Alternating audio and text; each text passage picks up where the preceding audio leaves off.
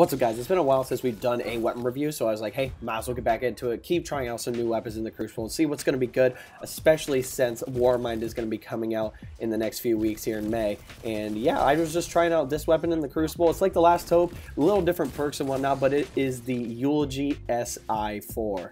Obviously, first of how to obtain this weapon, you can earn it from almost any activity and from any vendor inside of, I would say, Destiny 2 right now. It's a very common weapon people get. I don't know if people keep it or dismantle it. I guess it's up to their discretion, but you can get this weapon very easily.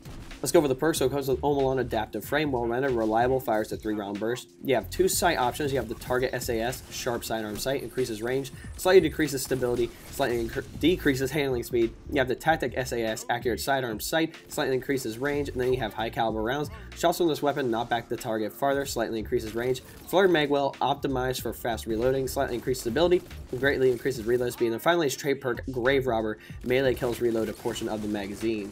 Here's a little summary of what I use on the weapon. So sight-wise, I personally go with the Target SAS sight for that increased range. I believe sacrificing some of that stability and handling will help this weapon's performance better than if you were to go with like the stability factor on this thing. And yeah, range is definitely going to help, especially since it is a sidearm. Magazine-wise, I'd go with high caliber rounds for that slight boost to range and what the stagger offers. Obviously, like being able to have that fast RPM sidearm hit enemies and stagger them constantly will give you an advantage when it comes to those close quarter combat engagements. Like, you already know Last Hope melts super quick. This weapon can literally do the same thing, but high caliber rounds really staggers the enemy.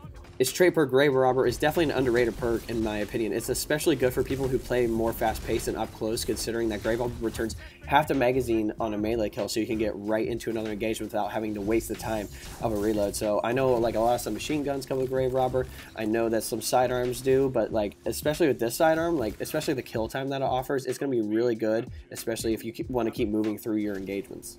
So PvE wise, I don't have any footage, but I could say that this weapon isn't made for those higher tier activities. It'd probably be good for things like public guns and heroic strikes if you want to try it out. It'd probably be pretty good, especially if you get a melee, you like don't have to waste time reloading because Grave Robber will kick in. But I never see anybody using Last Hope in any PvE activities, whether it's the Nightfall, the Raid, heroic strikes, or anything like that. So this, I have a feeling this weapon would perform a little better in Last Hope, considering it does have Grave Robber, but it's definitely not the best PvE weapon to be using.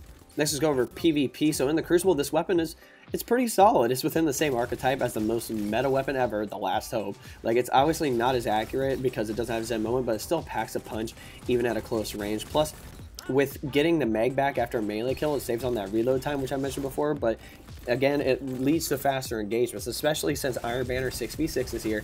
Like, all you have to do is shoot somebody a little bit, get a melee kill, get half that magazine back, and just keep doing it, you know? Like, especially if you have a melee that gives you your health back, whether you're a Devourer Voidlocker, or whether you're a Defender Titan, or whether you are the one Arc Strider subclass where you get your health back after a melee kill. Like, being able to do that is going to be extremely good and extremely fast. You're going to be able to drop people very, very quickly and not waste a lot of time reloading and have to get out of your engagements.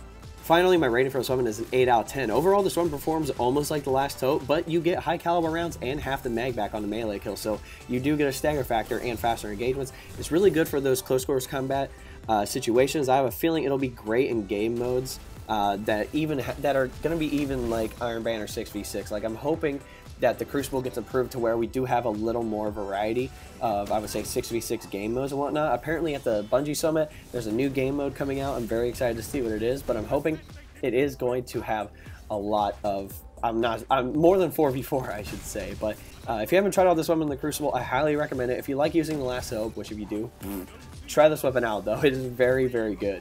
Alright guys, we've come to the end of the video. If you want to know how to support me, there'll be a link below. It's the best way to support me. Take it to a 4-minute video. It's not Patreon or anything like that. I believe it's a lot better than Patreon. I believe you guys get a lot more out of it than I have to do Patreon. But if you don't want to check that out, you can always like this video and subscribe to the channel. If you do those things, I very much appreciate it. But anyway guys, hope you enjoyed this video. We'll catch you next time.